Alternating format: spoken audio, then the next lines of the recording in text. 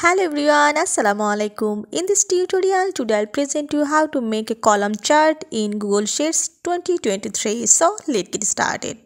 I open a Google Sheets document and I make a table on here. This is the food item table and this is the item name. This is price and total price, quantity, everything is here. And I want to show this chart or graph. So how can I do this? Just firstly select the table and then I go to insert and click here chart. You have to see it is already created in a column chart. This is column chart. You have to see it in here. There are three type of column chart here. This is column chart, this is stacked column chart, and see it in the preview.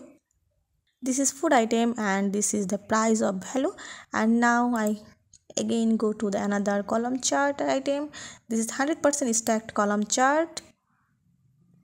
This is, so there are three type of column chart you have to see. So I select the first one, column chart. So I select on this and drag the mouse to move it in a suitable place. So this is the way to make a column chart in your Google Sheets document. I hope you'll enjoy this video. Thanks for watching and don't forget to subscribe my channel. Thank you.